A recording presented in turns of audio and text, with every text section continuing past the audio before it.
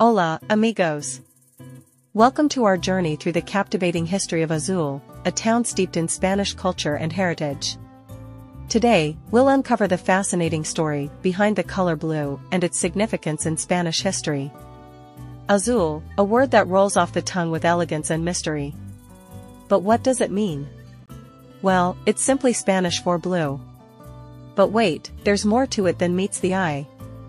The color blue holds a special place in Spanish culture, symbolizing tranquility, spirituality, and depth. In Azul, it's not just a hue, it's a way of life. Did you know that the word Azul has its roots in Arabic? That's right. It's derived from the Arabic word lazaward, meaning lapis lazuli, a precious blue stone. This reflects the rich history of cultural exchange and influence in Spain. From the majestic blue tiles of Moorish architecture to the intricate blue pottery of Talavera, the color blue has left its mark on Spanish art and architecture for centuries.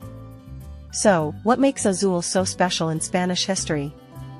Well, Azul has been a hub of artistic and cultural innovation for centuries. The town's unique blend of Spanish and Moorish influences has produced some of the most breathtaking works of art and architecture in Spain. Whether it's the azure skies or the cerulean waters of the Mediterranean, Azul's natural landscape inspires awe and wonder. It's no wonder the color blue holds such significance in Spanish culture. As we bid farewell to this enchanting town, remember that the Spanish history of Azul is more than just a color, it's a reflection of the rich tapestry of Spanish culture and heritage. Hasta luego, amigos.